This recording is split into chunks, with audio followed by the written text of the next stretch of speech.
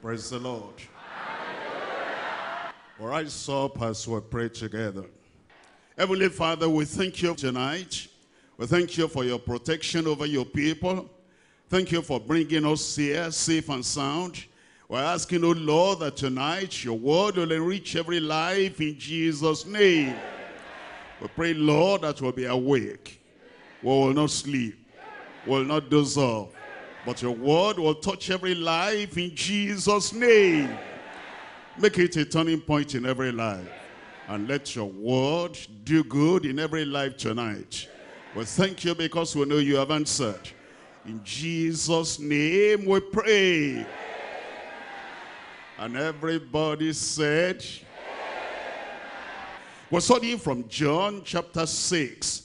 And we're reading from verse 14 all through to verse 27. John chapter 6, I'm reading from verse 14. Then those men, when they had seen the miracle that Jesus did, said, this is of a truth that prophet that shall come into the world. You find here that the people that have seen the miracles of Jesus Christ, they recognize who he was. Is the prophet to come.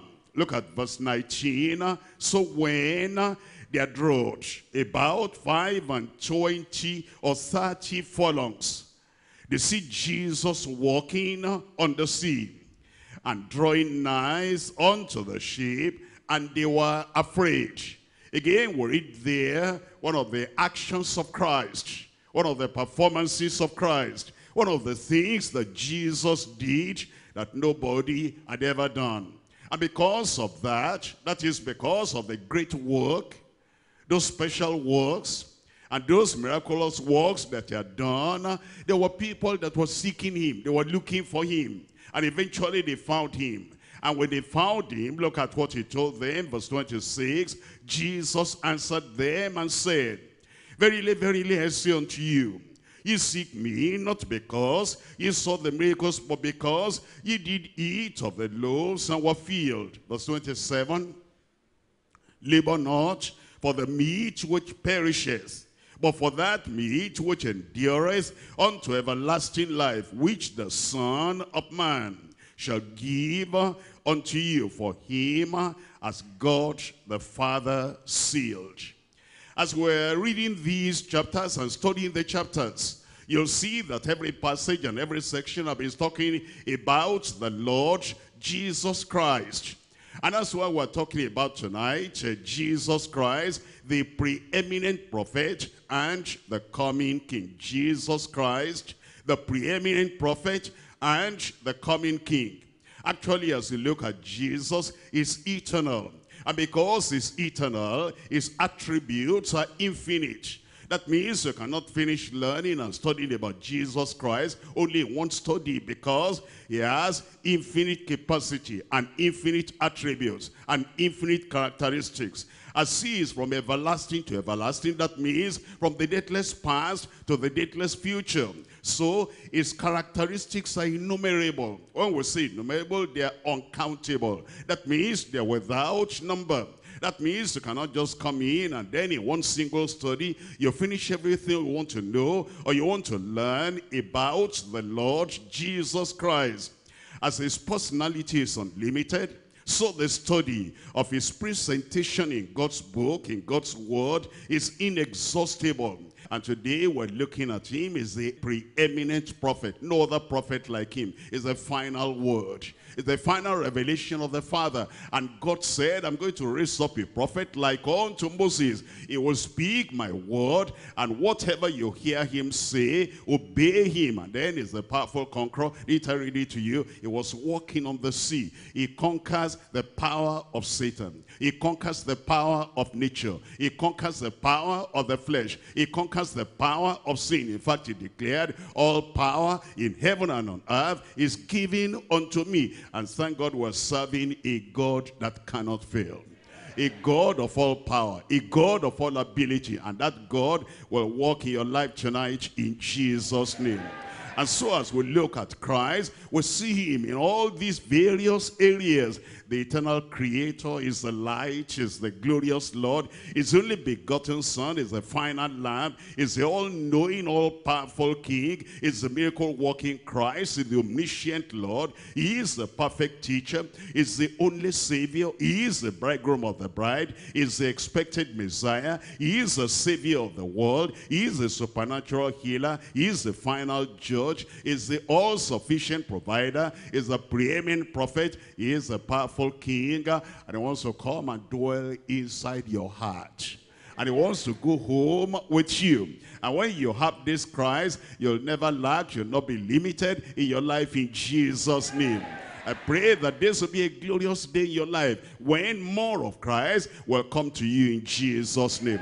Once again, tonight we're looking at Christ, the preeminent prophet, and the coming King. We're coming to chapter 6, reading from verse 14 all through to verse 27. The study tonight is divided to 3 parts. Number 1, the recognition of Christ as that prophet. The recognition of Christ as that prophet. That's what they said. They said, this is the prophet, this is that prophet which was to come into the world. That is the recognition of Christ as that prophet. Point number 2, the realization and the confirmation of his preeminence. Realization and the confirmation of his preeminence, because we'll see him walking on the water, greater than Moses, greater than Joshua, greater than Elijah, greater than Elisha, greater than David, greater than Solomon, greater than Jonah, greater than all the prophets, greater than all the angels. He is preeminent. And here we have the realization and the confirmation of his preeminence. Point number 3, the recommendation and the caution for all people.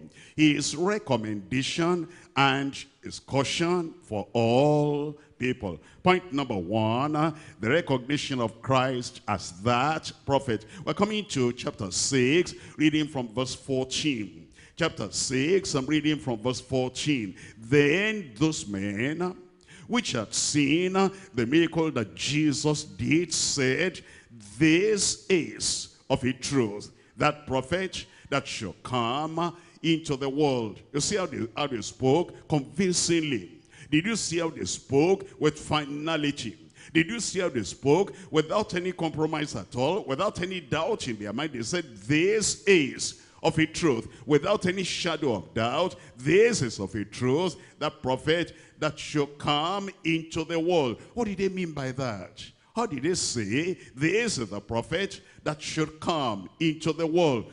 What did they mean? What were they referring to? They were referring to Deuteronomy. Look at Deuteronomy now, chapter 18. I'm reading from verse 15. They were looking at prophecy. They were looking at what the Almighty God himself had said while the children of Israel was still in the wilderness before they got to the land of Canaan. Look at what the Lord had told them. Chapter 18, verse 15. Chapter 18 of Deuteronomy, and we're reading from verse 15. The Lord thy God will raise up unto thee a prophet. That prophet, is a small p or capital P? Tell me out loud. Capital P. You know the reason why? Anytime you read about the other prophets in the Old Testament, like Elijah, it's a small p, it's an ordinary p, it's a normal p. Anytime you read about Jeremiah, Isaiah, Daniel, and all those other prophets, it's a small p, but this one is a distinguished p. Is a prophet. Is a prophet like no other prophet. Is the very mouth of the Almighty God. Is the revelation of the Almighty God. Is the one that was still to come. That's why it says, the Lord thy God will raise up unto thee a prophet from the midst of thee and of thy brethren, like unto me. Unto him ye shall hearken. Unto him ye shall hearken. Moses said, when he comes, you forget about what I've told you. You listen to him. When he comes, you forget the old covenant. He's bringing a new covenant. When he comes, you forget all the things, all the rituals, all the ceremonies that have been introduced here, because this is going to go on until he comes. When he comes, he's going to change everything. He will abolish the old. He will bring in the new. And unto him shall ye hearken. Look at verse 18. In verse 18, I will raise them up a prophet. Tell me that kind of P again. Tell me out loud. Capital P. I will raise unto them a prophet from among their brethren, like unto thee, and will put my words in his mouth. Whatever he says when he comes, that's the word of God. That's the final word of God. That's the full word of God. That's the transforming word of God. And that's the word of God, what you listen to. Because the Almighty said, when that prophet comes, I'll put my very word in his mouth, and he shall speak unto them all that I shall command him. Underline that word, all. Underline that word. It says, when he comes, I'm going to give him the fullness of revelation. The entirety of revelation, the completeness of revelation is going to give you the mind of God. It's going to give you everything God intends to teach, everything God intends to transfer to you. Look at verse 19. And it shall come to pass that whosoever will not hearken unto my words, the word of God, the eternal word, the word of God, the powerful word, the word of God, the transforming word, the word of God, the word that has resurrection and life in it. Whosoever will not hearken unto my words, which he shall speak in my name, I will require it of him. You can see then that the Old Testament had been looking forward to that time when he will come, the Christ, the final word, and the final revelation of the Father. Come to Acts of the Apostles, chapter 3, and see the fulfillment of that. Acts of the Apostles, chapter 3, we're looking at verse 22. Acts of the Apostles, chapter 3, verse 22. For Moses truly said unto the fathers, a prophet shall the Lord your God raise up unto you of your brethren, like unto me. Him shall ye hear in all things. In how many things? Him shall ye hear, tell me out loud.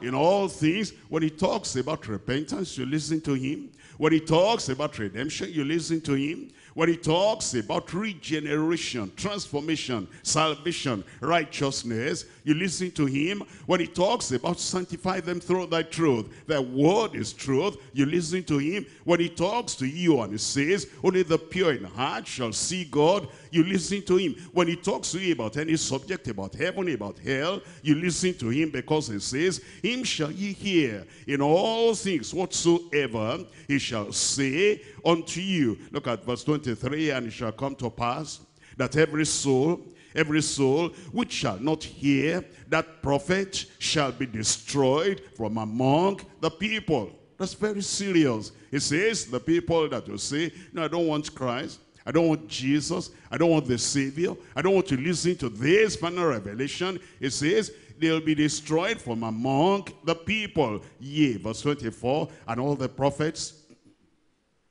from Samuel and those that follow after, as many as have spoken, have likewise foretold of these days. Ye are the children of the prophets in the plural, and of the covenant which God made with the fathers, saying unto Abraham, and in thy seed shall all the kindreds of the earth be blessed. Look at verse 26. Unto you first, unto you Jews as first, because he's still going to minister to Gentiles. Unto you first, God, having raised up his son, give me his name, Jesus, sent him to bless you in turning away every one of you from his iniquities. You'll see then that the prophecy concerning the prophet that is to come, it concerns the Lord Jesus Christ. And that's what the people were saying in John chapter 6. They said, this is of a truth the prophet that shall come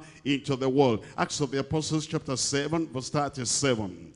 Acts of the Apostles chapter 7 verse 37.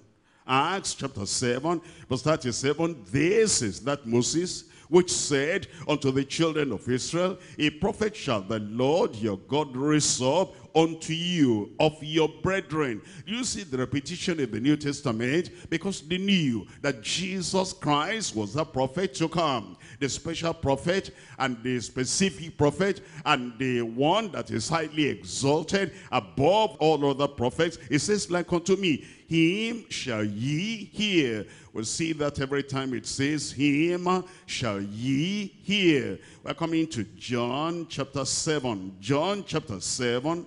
I'm reading from verse 40 and verse 41. The Lord Jesus Christ revealed unto us as the final voice of the Father, the final revelation from the Father, and the final word that the Father has to speak to humanity. John chapter 7, reading from verse 40. Many of the people, therefore, when they heard this saying, said, of a truth, tell me, of a truth, tell me, this is the prophet. Others said, this is the Christ. But some said, shall Christ come out of Galilee? So you will see many of the people as they heard him. Many of the people as they saw the work that he did. As they saw the miracles that he performed, they confirmed, they said, this is the prophet. This is the Christ. We're coming back to John chapter 6. And I'm reading from verse 15. John chapter 6. And we're reading from verse 15. When Jesus therefore perceived that they would come and take him, how would they take him? By force, to make him what? A king. He departed again into a mountain himself alone. Listen to this one. Because it says now, it's talking about Jesus Christ. They said, of a truth, this is the prophet that was to come. And now it says they had a kind of consultation, a kind of conspiracy, a kind of communal discussion together. And they say, we must make him the king immediately. And they were going to force him to become their king. And we're told that Jesus, when he saw that they were going to force him to be a king, then he departed. He left them. The question is, was Jesus a king? Was he supposed to be a king? If he was supposed to be a king, why then did he leave them and departed? And like we use the word, and ran away from his being forced to become a king. And let's establish the fact that he was to be a king. We're looking at Matthew chapter 2. Matthew chapter 2, and I'm reading from verse 1 and verse 2. Matthew chapter 2, tell me the verses. 1 and 2. Now, when Jesus was born in Bethlehem of Judea, in the days of Herod the king, behold, there came wise men from the east to Jerusalem, saying, where is he that is born? Tell me. King of the Jews. Where is he that is born? King of the Jews. For we have seen a star in the east, and are come to worship him. These wise men, the Magi, they came from the east. And they came and they were asking, what is he that is born? King of the Jews. Where did they get that idea? That Jesus Christ was to be king. They got it. Look at Psalm 2. And we're reading from verse 6. Psalm 2. We're reading from verse 6. You will understand then that Jesus Christ, yes, the prophet. Yes, that prophet. Yes, that unique, special prophet that was to come into the world, but also the king. We're looking at Psalm 2, and I'm reading from verse 6. It says, yet have I set my, tell me, king upon my holy hill of Zion. I will declare the decree. The Lord has said unto me, thou art my son. Can you make the connection? Is the Son of God, the only begotten of the Father, and yet God said, I set him as my king upon my holy hill, Zion. And he said, I will declare the decree. The Lord has said unto me, thou art my son, this day have I begotten thee. Ask of me, And I shall give thee the heathen for thine inheritance, and the uttermost parts of the earth for thy possession. Jesus is king. You believe that? Give me a good amen. But then as we're talking about Jesus Christ as king, we were coming to Revelation chapter 17. Revelation chapter 17, and we're reading from verse 14. Revelation chapter 17, reading from verse 14. These shall make war with the Lamb. Who is the Lamb? The Lamb shall overcome them. Who is the Lamb that shall overcome them? It's Jesus. For he is, tell me, Lord of lords, and tell me what follows. Is King of kings, and they that are with him are called and chosen and faithful. So you understand that he's supposed to be king. He will be king. And then we're coming to chapter 19 of Revelation. Revelation chapter 19, I'm reading from verse 11. Revelation chapter 19, verse 11. And I saw heaven opened, and behold, a white horse, and he that sat upon him was called Faithful and True. And in righteousness he does judge and make war. His eyes were as a flame of fire. On his head were many crowns. And he had a name written that no man knew but he himself. And then he goes on to say in verse 13, he was clothed in a vesture dipped in blood. And his name is called the Word of God. And the armies which were in heaven followed him upon white horses, clothed in fine linen, white and clean. And out of his mouth goeth a sharp sword, that with it he shall smite the nations.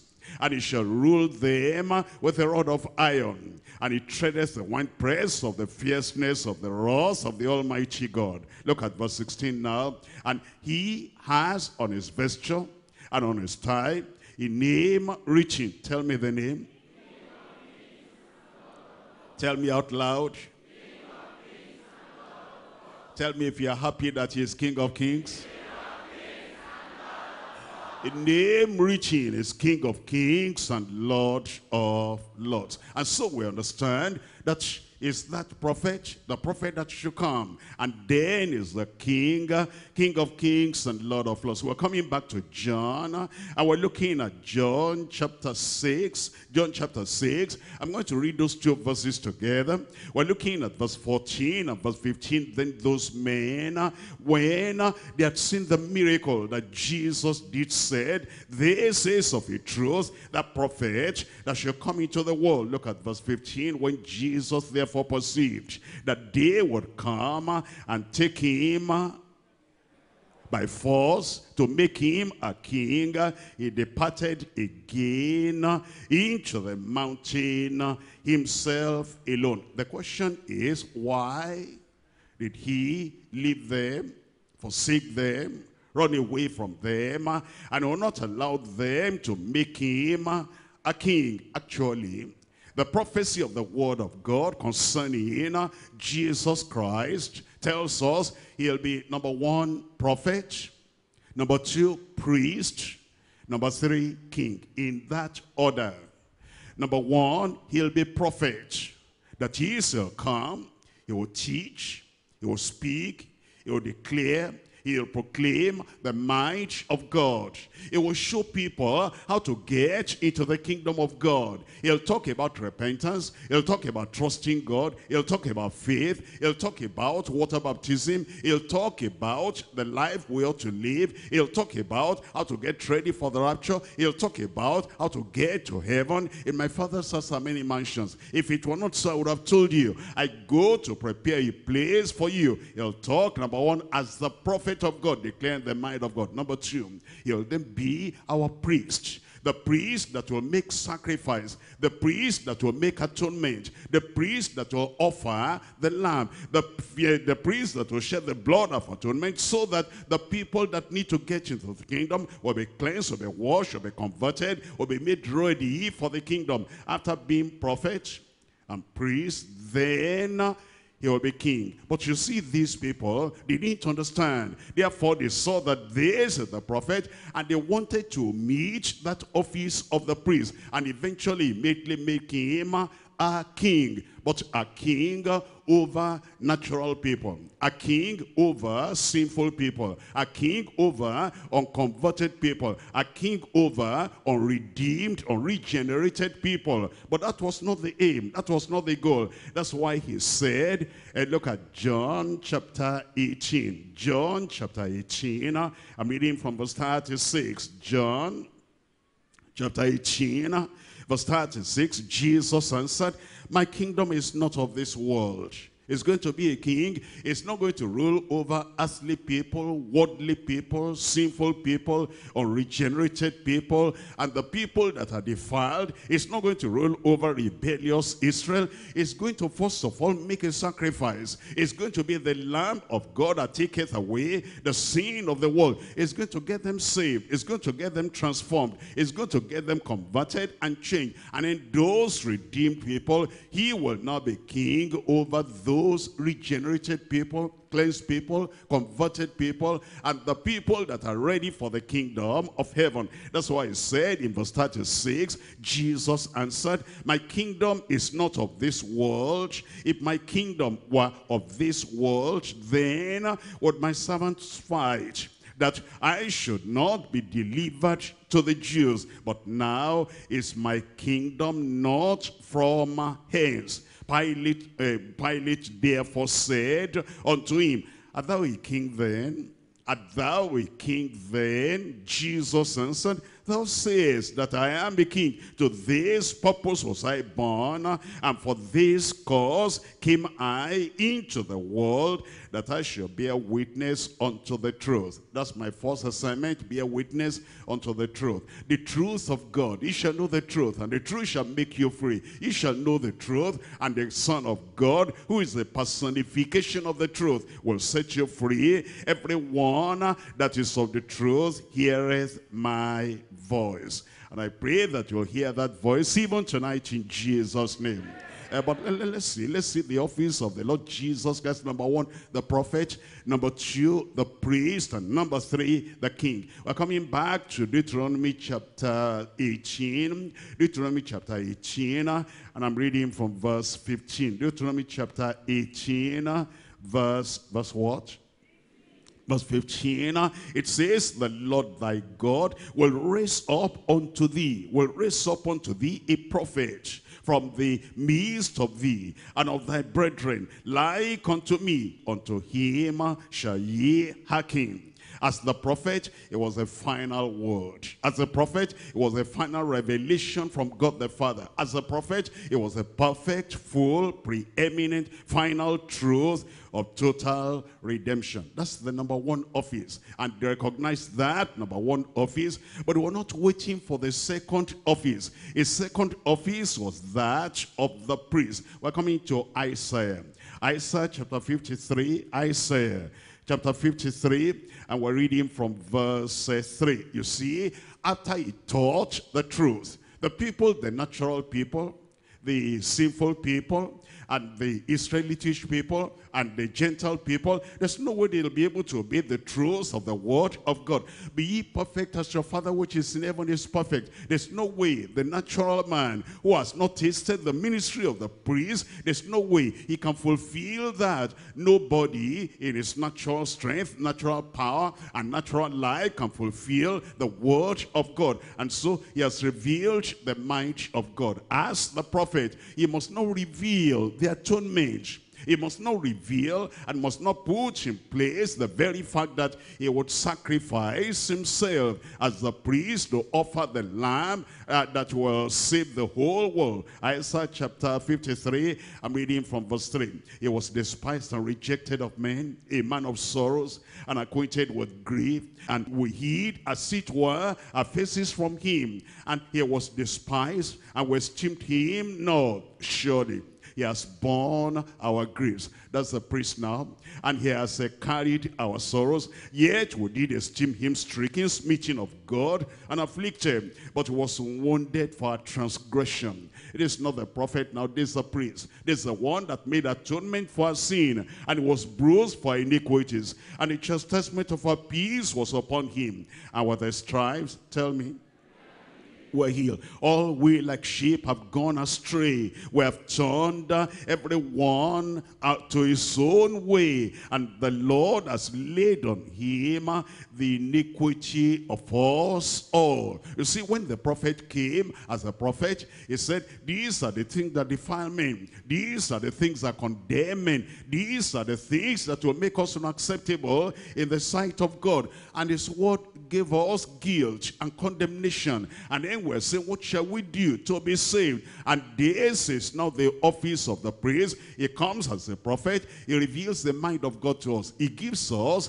the nature of God, the requirement of God, the commandment of God. And we see that we cannot measure up. And then he says, but you need to get to my second office. And that's the office of the priest. And that brings salvation. That's why it says he was oppressed. He was afflicted. And yet he opened not his mouth. He is brought as a lamb to the slaughter. That's the sacrifice. And as a sheep before her shearers is dumb, and so he openeth not his mouth. Look at verse 10. Yet it pleased the Lord to bruise him. He has put him to grief. When thou shalt make his soul an offering for sin, he shall see his seed, he shall prolong his days, and the pleasure of the Lord shall prosper in his son. Give me a good amen. And so you understand, he will make the sacrifice. They didn't wait for him to make that sacrifice. They didn't wait for him to shed the blood of that Lamb of God that will take away the sin of the world. They wanted to jump from being a priest unto being a king. That's why the Lord said, no, not yet, not yet. There must be the atonement. There must be the cleansing. There must be transformation of life. There must be the change. First, the prophet, then the priest. Tell me what will follow. The king. We're coming to Daniel. Daniel chapter 7. Daniel chapter 7. Deuteronomy came before Isaiah. Isaiah came before Daniel. In Deuteronomy, that's the prophet. In Isaiah, he shows us the priest. And now in Daniel, he shows us the king. We're coming to Daniel chapter 7. And we're reading from verse 13. Daniel chapter 7, reading from verse 13. I saw in the night visions, behold, one like who? Like the Son of Man. He came with the clouds of heaven and came to the Ancient of Days. And they brought him near unto him. Look at this now. And there was given him, who is that him? The Son of Man. I said, who is that him? Son of Man. Who is the Son of Man? Jesus Christ. He came to the Ancient of Days. He's going to receive now all power. He's going to receive all authority. He's going to receive the rod and the scepter of the king. It says, and there was given to him dominion and glory and a kingdom. And all people, nations, and languages shall serve him. His dominion is an everlasting dominion which shall not pass away, and his kingdom that which shall not be destroyed. That's his position as the king. You understand? He was to be prophet, number one. Number two, priest. Number three, king. And he wanted to jump over. He wanted to cancel that area and that ministry of the priest, so that they remain in their sins. And then they wanted to force Jesus Christ to be a king over and to reign over unregenerated and sinful humanity. But he says, no, they'll be redeemed, they'll be cleansed, they'll be washed, they'll be born again, and then he'll reign over the redeemed, converted humanity. We'll come to point number 2 now. That's the realization and confirmation of his preeminence. We're coming to John chapter 6. John chapter 6. We're reading from verse 16. In John chapter 6, verse 16, it says, and when the evening was now come, his disciples went down unto the sea, and he entered into a ship and went over the sea toward Capernaum. And it was now dark, and Jesus was not come to them. You know, he had departed alone by himself, and he had gone to the mountain. He had gone alone to pray. And it says the disciples were now all alone, and the sea arose. In verse 18, the sea arose by reason of a great wind that blew. So when they had rowed about 25 or 30 furlongs, they see Jesus walking on the sea. They see Jesus, tell me out loud. They see Jesus walking on the sea and drawing nigh unto the ship, and they were afraid. And it says unto them, it is I, be not afraid. Tonight, it is he, be not afraid. Whatever is happening in your life, be not afraid. Because Jesus Christ, the mighty one, Jesus Christ, the preeminent one, he will work mightily in every one of our lives in Jesus' name. When it says, and they were afraid, the question is, why were they afraid? They've never seen anybody doing that before. Anybody walking on water before. They've seen Moses dividing the sea so that the people will walk on the ground. Well, you have the heap of water there, the heap of water there. They have read about Joshua dividing River Jordan. While the River Jordan parted, and then they can go on dry ground. They have heard about Elijah dividing Jordan, but they have to go on dry ground. But for somebody not to divide the river water, and for somebody to just step on it and walk on it like concrete, they'd never seen that before. That's his greatness, that's his power, that's his might, that's his majesty. That's the very fact that he does what no other person has ever done. And then he goes on, after he told them, be not afraid. Now he tells them, look at verse 21. Then they willingly received him into the ship, and immediately the ship was at the land whither they went. You understand that? That is, once he stepped into that boat, the storm came to an end, and immediately, they didn't even know, they got to the shore immediately. They had never seen that before. And that tells us then, they had no excuse. All those Jewish people, all those people that saw the miracles of Christ, they had no excuse. You know why? Because Jesus did what no other man had ever done. Because Jesus taught what no other man had ever taught. Because Jesus performed miracles that no other person had ever performed. Because Jesus knew and Jesus revealed the truth and the knowledge that no other minister, no other prophet had ever revealed. Because Jesus Christ taught what no other teacher had ever done. What no other founder of religion had ever said. Jesus said, Jesus did, Jesus performed. They had no excuse for their unbelief and rejection. Those Jewish people who heard Jesus, those Jewish people who saw Jesus, those Jewish people who saw the miracles that Jesus did like no other person ever did. They had overwhelming evidence that this is the very Christ, that this is the Messiah. But they closed their eyes to overwhelming evidence. They resisted the irresistible. They persisted in darkness, and they deliberately and firmly shut their eyes to the light. They were lost. They intentionally chose to go to hell, and they knowingly refused to get to heaven. As we're studying all this about Jesus Christ, and you understand, it's incomparable. You cannot compare him with any other personality you have ever heard of. If you don't have Jesus Christ as your Savior, that's your choice. After you've got the overwhelming evidence that Jesus Christ is like no other man, no other prophet, like no other Messiah, like no other Savior, like no other one, because he's the only one that can save you. And then if you do not accept him as your personal Savior, that's your deliberate choice, but it's going to be a choice that will lead to hellfire. I pray that today you'll choose right. Somebody there said, you'll choose right. You will be saved. If you are saved already, you'll stay saved. You receive the grace of God, you'll be holy, and you'll be ready. Look at what Jesus did. Look at the record of other scriptures in Matthew. Matthew chapter 14, he walked on the sea. Any trouble see in your life, he'll walk on that thing. And when it comes on that troubled sea of your life, it will come to a calm, and there'll be peace in your life, in your family, in your ministry, in Jesus' name. Matthew chapter 14, I'm reading from verse 23. Matthew chapter 14, verse 23. When he had sent the multitude away, he went into a mountain apart to pray.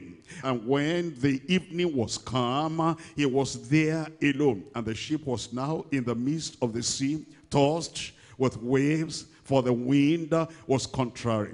And in the fourth watch of the night, Jesus went unto them. Tell me. Jesus went to them. Say it with confidence. There's nothing for you to fear. There's no trouble for you to fear.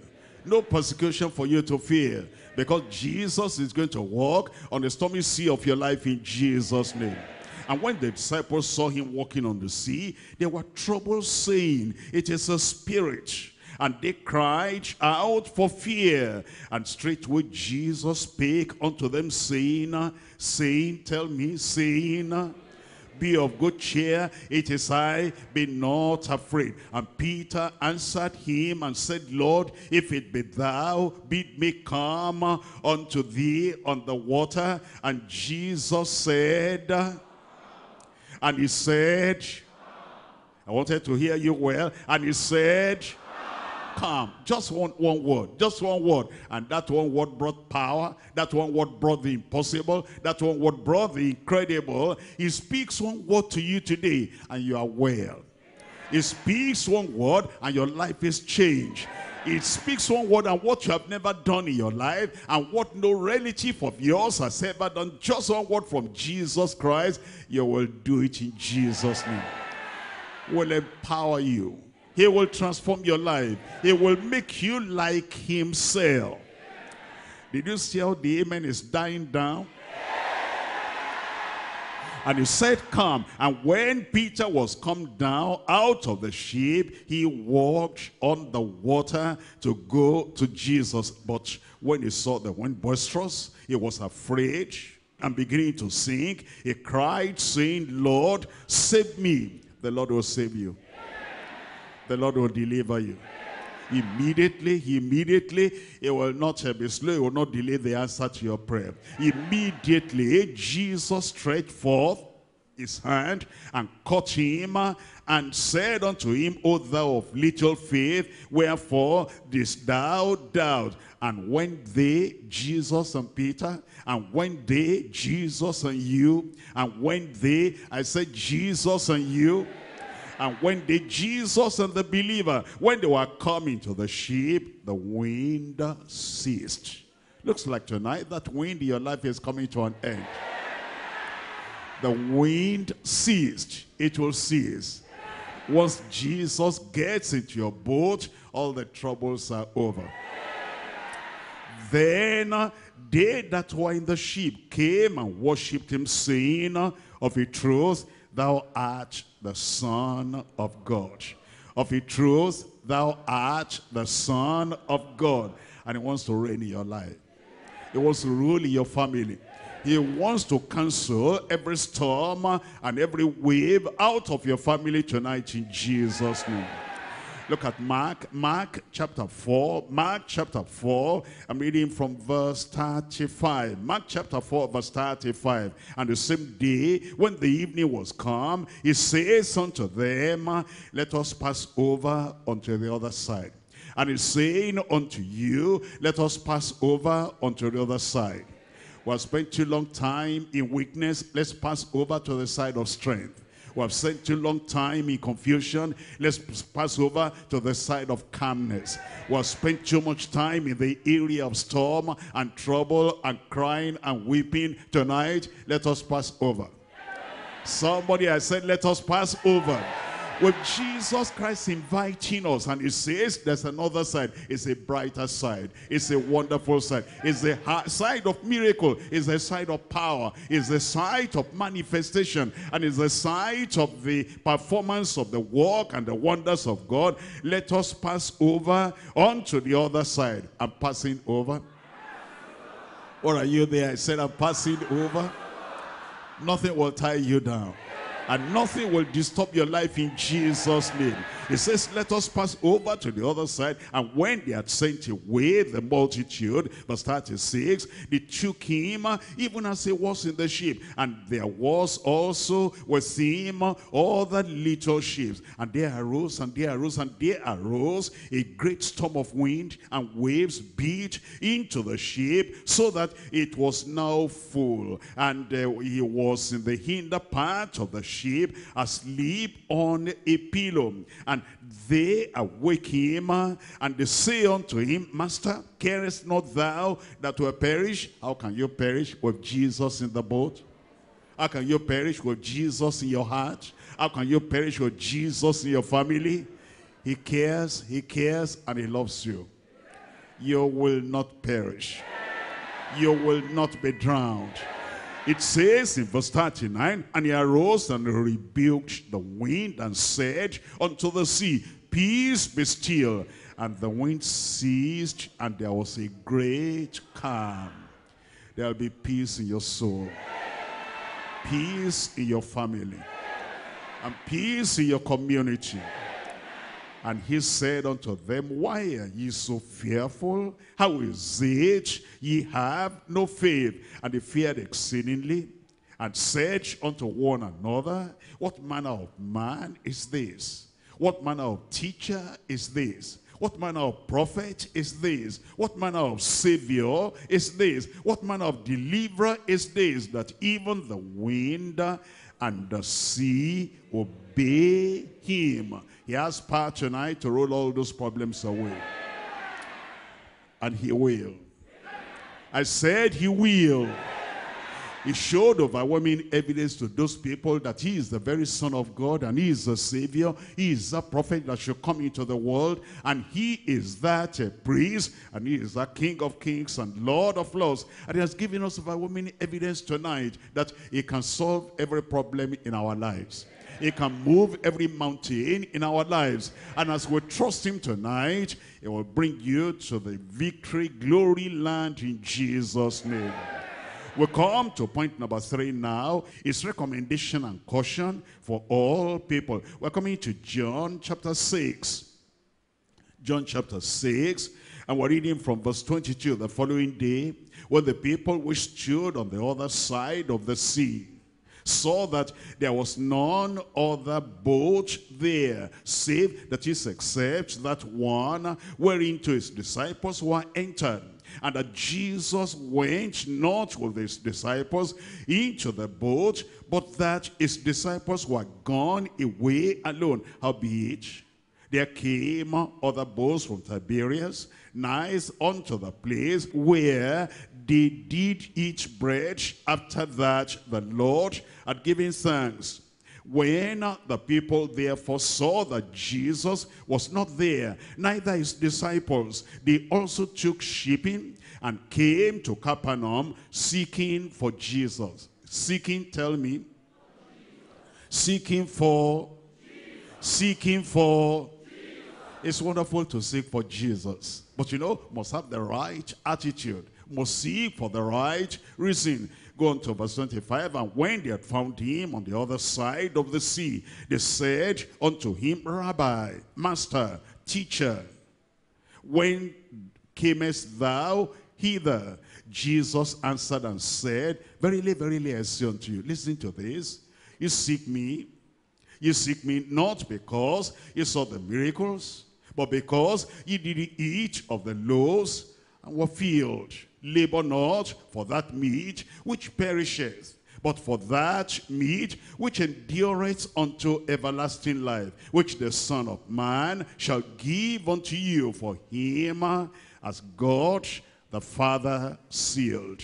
You see what Jesus is telling us here? He's telling us that not all religious activities are profitable. Seeking after the Lord, seeking after the Lord. The motive is very important. The reason is very important. And the purpose is very important. Not all religious pursuit is profitable. Not all religious zeal is profitable. Not all religious earnestness. The people are very earnest. They're very earnest in religion. We're seeking for Jesus. We're seeking for Jesus. We're going far. We're looking for Jesus. We're going to a camp. We're looking for Jesus. We're going for retreat. We're looking for Jesus. We're going to a convention. We're looking for Jesus. We're going to a camp meeting. We're looking for Jesus. They're earnest about it. They're passionate about it. And the Lord Jesus is saying, it's not all passion like that that is profitable. It's not all zeal like that that is profitable. And it's not all earnestness like that that is profitable. It's not all activity, religious activity. We're active here, we're active here, we're active here. The purpose is very important. The reason is very important, and the motive is very important. That's why I was telling them, you know why you're seeking me? You're not seeking me for the right reason. It's not even all prayer that is profitable. We're praying and we're praying and we're praying. And we're praying for only the things we can see and touch, the things that are tangible. We're not praying for life eternal. We're not praying to get to heaven. We're not praying to get real Christian experiences. We're not praying to be holy. We're not praying to be righteous. We're not praying to be rapturable. And we're only praying for mundane things of this world. It is not all the prayers that are profitable. And it's not labor that is profitable. Because Jesus said, you are laboring, yes, I know. And you are endeavoring, yes, I know. You are enthusiastic, yes, I know. You are excited, yes, I know. But you are laboring for the meat that perisheth. You are laboring for the things of the present day. And you are not laboring for the things of life to come, eternal life. And so he said, labor not for the meat which perisheth, but for that meat which endureth unto everlasting life, which the Son of Man shall give unto you. For him as God the Father sealed. Laboring for the right thing. And let's look at Isaiah. Isaiah chapter 58. Isaiah chapter 58. I'm reading from verse 2. Isaiah chapter 58. We're reading here from verse 2. It says in verse 2, yet they seek me daily, and they like to know my ways, as a nation that did righteousness, and forsook not the ordinance of their God. They ask of me the ordinances of justice. They take delight in approaching to God. When it says yet, what did he use the word yet? It says yet, they seek me daily. Come back to verse 1, cry aloud, spare not. Lift up thy voice like a trumpet, and show my people their transgression, and the house of Jacob their sins. They were full of sin. They were full of transgression. They did not repent. They did not give their lives to the Lord. They did not serve the Lord in holiness and righteousness. Yet they seek me daily. What are they seeking the Lord for? I need a job. I need employment. I need certificate. I want success. I want food. I want to get married. I want children. I want to get land. I want to build a house. Such and such is riding a car. I want to ride a car. That's why they're praying. That's why they're seeking the Lord. That's why the Lord said they did not repent from their sins. They did not turn away from their sins. Cry aloud and spare not. Lift up thy voice like a trumpet and show my people their transgression and the house of Jacob their sins. Yet they seek me daily. Yet they delight to know my ways. Yet they look like a nation that did righteously. Yet they forsook not the ordinance of their God. Yet they ask of me the ordinances of justice. Yet they take delight in approaching to God. But it was still sinful. The Lord doesn't want any seeking like that. We're looking at Jeremiah. Jeremiah chapter 45. Jeremiah chapter 45. And we're reading from verse 5. Jeremiah chapter 45 verse 5. Seekest thou great things for thyself? Here's another group of people seeking great things for themselves. They're not seeking for the glory of God. They're not seeking for the honor of the Lord. They're not seeking for the establishment of the kingdom of God. They're not seeking that righteousness will prevail, that holiness will be in their lives and be in their families. All they're seeking for great things for themselves. Church people might be like that, you know. No repentance, no righteousness, no holiness, no seeking for heaven, no seeking for things of eternal value, but they're seeking great name and great position and great authority and great recognition. Seeketh thou great things for thyself, seek them not. Seek them not. Matthew chapter 6, we're reading from verse 31. Matthew chapter 6. We're reading from verse 31. Therefore, take no thought, saying, what shall we eat? Or what shall we drink? Or wherewithal shall we be clothed? As you look at the prayers of people and analyze their prayers, that's all they want. You know, I'm studying now so I can pass my exams, that's good. Then so I can succeed, that's good. So I can have a job, that's good. So I can have a house, shelter, that's good. So I can buy clothes, that's good. So I can eat, that's good. So I can get married, that's good. And there's nothing spiritual. Everything is about what we get here on the side of the grave. And the Lord is saying, take no thought, don't put all your mind, all your energy, all your pursuit, all your seeking, all your prayer on that. For after all these things do the Gentiles seek. It says, if that's all your prayer, analyze your prayer. I want this, I want this, I want that. But there's no salvation in your request. There's no holiness in your request. There's no heaven in your request. It says, that's how the people came and they said, Jesus, when did you come here? We'll be seeking for you, looking for you, and said you were seeking me because you have eaten of the loaves on your field. Labor not for the things that perish, but labor for things of life eternal. Philippians chapter 2, verse 21. Philippians chapter 2, we're reading from verse 21. Philippians chapter 2. Reading from verse 21. It's telling us what we should not seek and how we should not seek. Philippians chapter 2. What verse are you looking for there? Verse 21. It says in verse 21, for all seek their own and not the things which are Jesus Christ's. All seek their own. They're seeking for what they are going to put on earth here. When Christ comes, they will not be able to take them away. They're seeking for what they can build here, establish here, found here, whatever. And when Christ comes, they'll not be able to take away. They're not seeking for the kingdom of God. They're not seeking for the expansion of the kingdom of God. They're only seeking for what satisfies them. And here the word of God says, for all seek their own and not the things that are Jesus Christ. We're coming back to John chapter 6. John chapter 6, and I'm reading from verse 27. John chapter 6, verse 27. Labor not for the meat which perisheth, but labor for that meat which endureth unto everlasting life, which the Son of Man shall give unto you. For him as the Father, God the Father sealed. It tells us that we should seek the Lord and seek things that are eternal. What does that mean? How does that translate into my life and into your life? We're looking at Hosea chapter 10. Hosea chapter 10, what he wants us to seek. What we must seek and what we must make number one the priority in our pursuit, in our prayer, in our earnestness, in our zeal, in our running after the Lord and seeking for Jesus. What should be number one? We're looking at Hosea chapter 10 verse 12. Hosea chapter 10 verse 12. Sow to yourselves in righteousness, reap in mercy.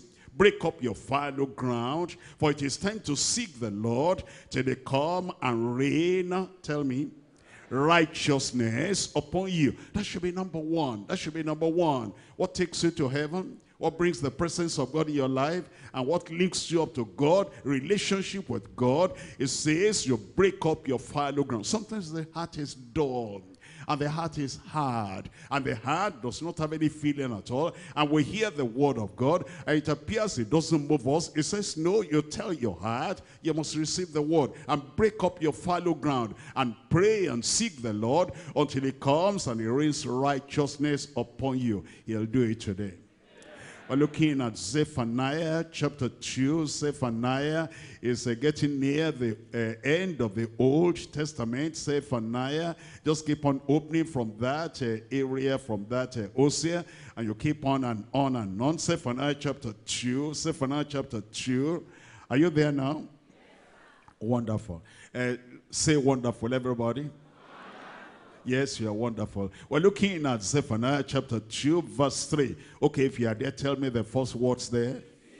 Wonderful. Seek ye the Lord, all ye meek of the earth. He said we should seek the Lord, which has wrought his judgment. Seek. What are you seeking here? Righteousness. Seek meekness. It may be ye shall be hid in the day of the Lord's anger. There's time of wrath coming. There's a time of judgment coming. And it says, seek the righteousness of the Lord. Seek the meekness from the Lord. And make sure you have salvation. Make sure you have his forgiveness and righteousness. We're looking at Matthew chapter 6 verse 33. Matthew chapter 6 verse 33. But seek ye first the kingdom of God and his righteousness. What are we to seek first? I said, what are we to seek first? Marriage? Children? Healing? Deliverance? Prosperity? Land? Houses? Certificate? What should be number one in our lives? The kingdom of God and his righteousness. But seek ye first the kingdom of God and his righteousness, and all these things, praise the Lord, shall be added unto you. Colossians chapter 3, and we're reading from verse 1. Colossians chapter 3, reading from verse 1. If ye then be risen with Christ, seek those things which are above, where Christ sitteth on the right hand of God. Set your affections on things above. Set your affection, your desire, your pursuit, your zeal, your earnestness. It says, set your affections on things above and not on things on the earth. For ye are dead, and your life is hid with Christ in God. When Christ, who is our life, shall appear, then shall ye also appear with him in glory. Ye shall appear with him in glory. That's when we're seeking the right thing. Hebrews chapter 11. Hebrews chapter 11, we're looking at verse 14. For they that say such things declare that they seek a country. They seek a country. We're seeking the heavenly country, because if in this world only we have the things of the world and we don't have salvation, we'll be of all men the most miserable. But then we declare heaven is important for us, salvation is important for us, holiness, sanctification are important for us, Holy Ghost baptism, the power that makes us to be effective witnesses unto the Lord, very important for us. Therefore, they that seek such things declare plainly that they seek a country. Truly, if they had been mindful of that country from whence they came out, they might have had opportunity to have returned. But now they desire a better country, that is an heavenly. Wherefore God is not ashamed to be called their God, for he has prepared for them a city. I pray you'll be there. Chapter 12 of Hebrews, verse 14. Follow peace with how many people? Follow peace with how many people? All men in your yard, all men in your community, all men in your school, all men in your college, all men at your university, all men in your office, all men in your village, all men wherever you're living. It says follow peace with all men. Christians don't fight. Believers don't fight. Pilgrims towards heaven, they don't fight. Follow peace with all men in your church, and holiness, without which no man shall see the Lord. Looking diligently, lest any man fail of the grace of God, lest any root of bitterness springing up trouble you, and thereby many be defiled. Lest there be any fornicator or profane person as Esau, who for one morsel of meat sold his birthright. You will not sell your salvation. You will not sell your birthright. And this ticket to heaven, you will not lose it. You will not sell it in Jesus' name. In verse 17, for we know that afterward, when he would have inherited the blessing, he was rejected, for he found no place of repentance, though he sought it, that's seeking, past tense of seek, though he sought it carefully with tears. At this time, when the door is open, you'll see the righteousness of God in Jesus' name. Chapter 13 of Hebrews chapter 13, we're reading from verse 12. Wherefore Jesus also, that he might sanctify the people with his own blood, suffered without the gate. Let us go forth, therefore, unto him without the camp, bearing his reproach. For here we have no continuing city. Tell me what follows. Tell me out loud. But we'll seek one to come. We're seeking to get to heaven. I pray you'll be there. I said, I pray you'll be there. Nothing will stop you from heaven in Jesus' name. 2 Peter chapter 3, 2 Peter chapter 3, verse 10. But the day of the Lord will come as a thief in the night, in the which the heavens shall pass away with a great noise, and the elements shall melt with fervent heat, and the earth and all the works that are therein shall be burnt up. You know, all that the people are seeking today, they're running the rat race. I want this, I want this, I want that. When Christ comes and the Antichrist takes over in this world, they will lose all those things. Everything will be burnt in fire. But only the people that seek salvation and get salvation, they seek righteousness, they have righteousness. They seek the kingdom of God, they have the kingdom of God, and they are rapturable. Only those people will know that what they sought on earth was profitable. That's why it says in verse 11, seeing them that all these things shall be dissolved, what manner of business ought ye to be in all holy conversation and godliness, looking for and hastening unto the coming day of God, wherein the heavens being on fire shall be dissolved, and the elements shall melt with fervent heat. Nevertheless, I'm one of them. I said I'm one of them. Nevertheless, we, according to his promise, look for new heavens and a new earth, where dwelleth righteousness. Wherefore, beloved, seeing that ye look for such things, be diligent, that ye may be found of him in peace, without spot and blameless. You'll have salvation, and you'll keep that salvation. You'll have righteousness, holiness, sanctification. You'll keep it in Jesus' name. And the Lord will make you ready and rapturable in Jesus' name. Don't just seek the things of this world. Seek life eternal, the things that will take you to heaven. Let's be wise today, and let us pray that God will help us to put first things first, and then all the other things. But the Lord, at his own time, he will add them unto us in Jesus' name. Let's rise up now and talk to the Lord in prayer. We've heard so much today. We've listened to what the Lord had to teach us, had to reveal to us. Now we want to seek the face of the Lord. Let this preeminent Christ, preeminent prophet, and the coming King, let him bring life eternal unto you. Seek first the kingdom of God. Seek first the kingdom of God and his righteousness. After that, all these things shall be added unto you. All these things shall be added unto you. Open your mouth and pray. Talk to the Lord. The Lord wants to give salvation, wants to give holiness, wants to give sanctification, and he wants to give you blessings untold.